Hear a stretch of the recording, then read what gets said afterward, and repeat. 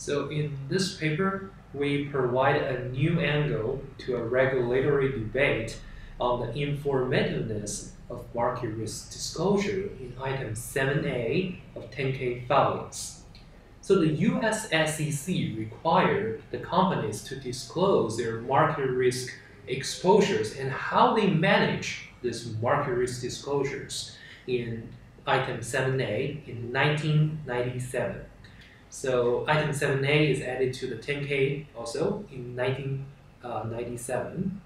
But 20 years later, means now, there is a debate on the informativeness of it because the managers are given great discretion in determining the formats and the information content of the market risk disclosure.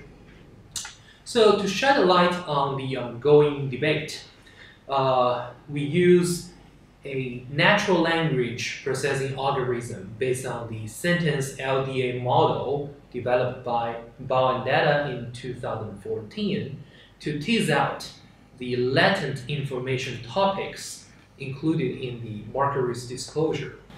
Finally, we find there are two topics that are negatively and significantly related to the future stock price crash risk. So one topic is about commodity price risk and derivatives, and the other one is about the risk in product price and material costs.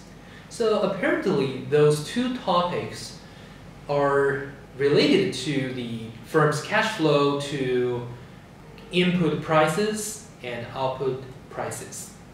So our results suggest that for investors, if they don't have knowledge about the risk exposures about firms' cash flows, or say they don't have certain answer to the volatility of cash flows, to improve the market risk disclosure is a good way to convey information to investors and thus lower the stock price crash risk.